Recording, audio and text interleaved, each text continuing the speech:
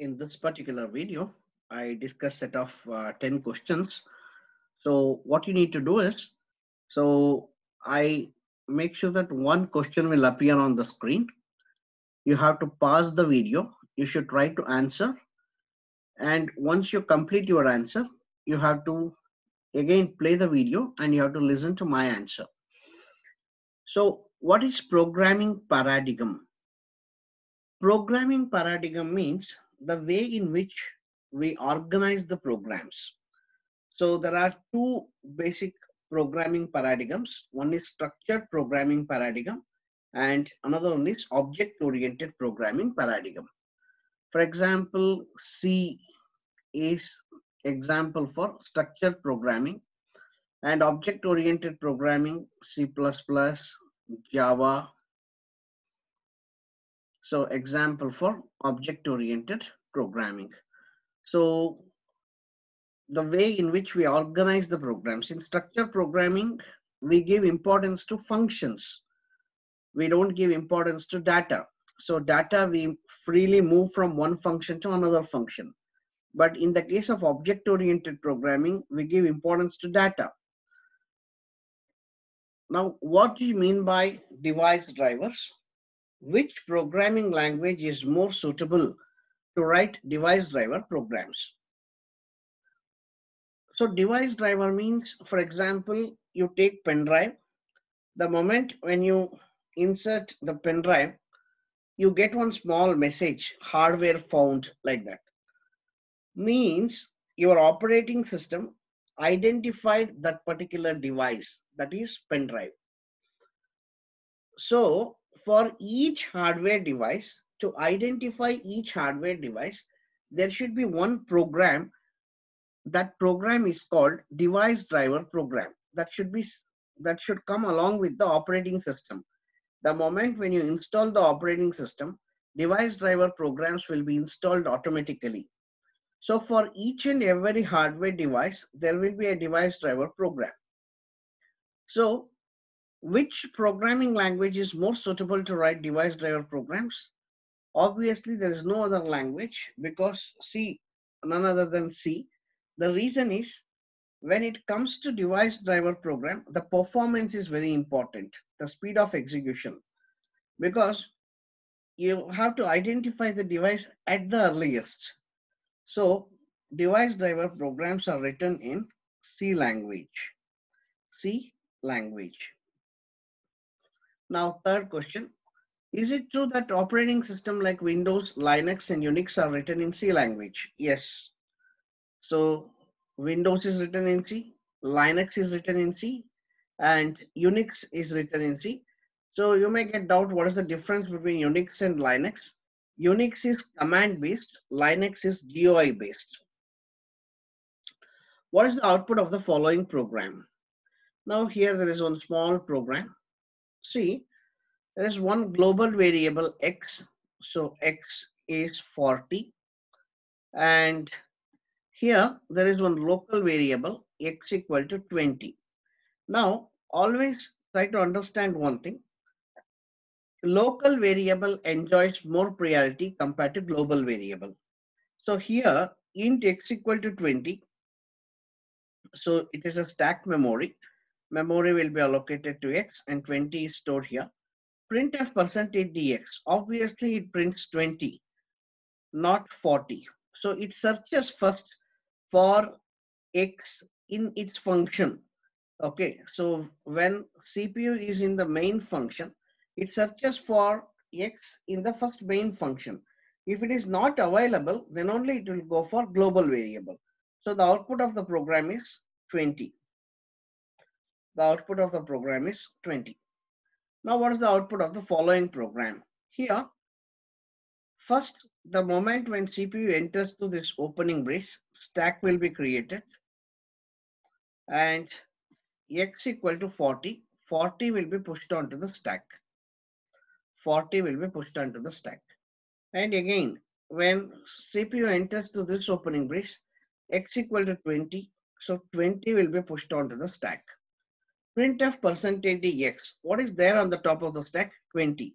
So 20 will be printed first. Next, it comes out of this closing brace.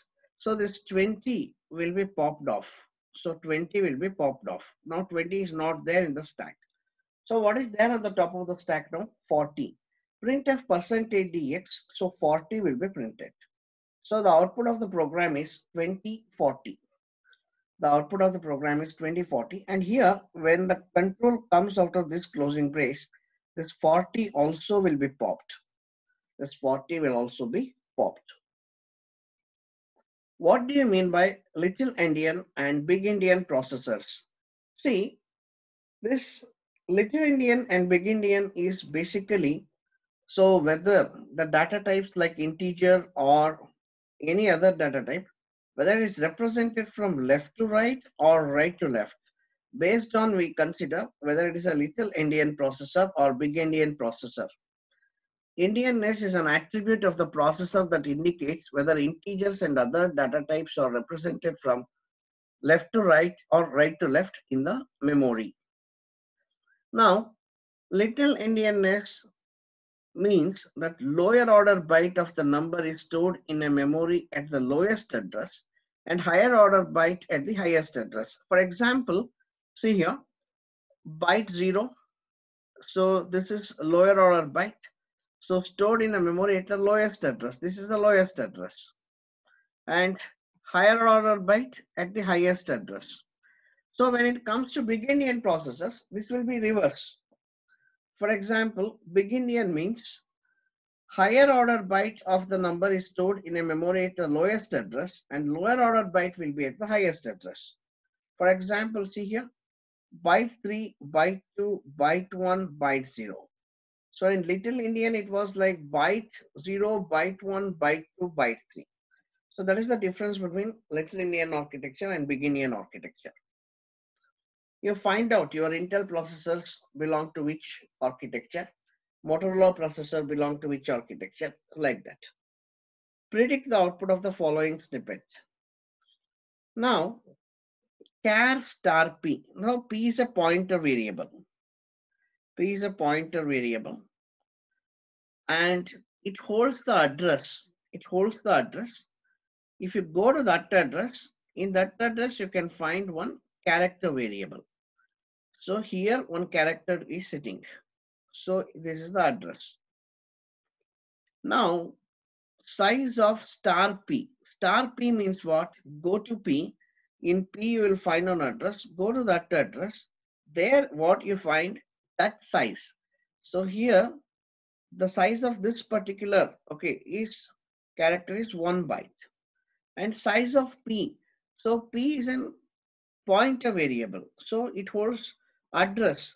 So address will be of the size of the integer of that particular system.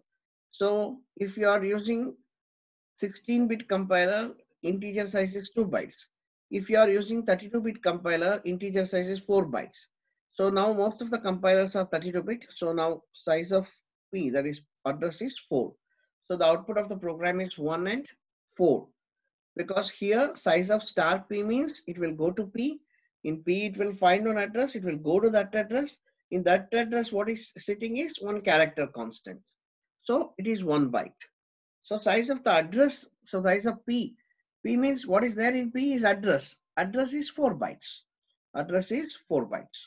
Predict the output of the following program. Void main printf %d out int error. It throws error. The reason is it encounters here out. So, but it will not even come to know that it is defined outside the main program. So to eliminate this error, what we need to do is we need to give here one statement, extern int out. So extern keyword tells that, okay, memory for out is defined, okay, somewhere outside the program, check it out. Then we will not get the error. So without this extern statement, you get error. Predict the output of the following program. Void main int a, memory will be allocated to a. So printf %d, scanf %d, ampersand 5. Assume 5 is given as an input. Okay. So it prompts for this program prompts for the input because of scanf statement. So you type 5, that 5 will come and sit here. The 5 will come and sit here. Printf %d. Okay, so printf, I told you how many characters. Okay, so it printed onto the screen, so it will return that. Now what happened here? So it accepted one character. So printf %d, so it will return 1. So what is the output of the program? 1. Because it accepted one number. It accepted one number, so it will return 1. So the output of the program is 1. Predict the output of the following program. Int I equal to 2. So memory will be allocated to 2. Switch I. So it will search for case 1. No, case 2. It will give the message 2. So default can be anywhere in the program. So you need not to worry. Okay. So default can be anywhere in the program. You need not to worry. So this program absolutely works fine. So you get 2 as the output.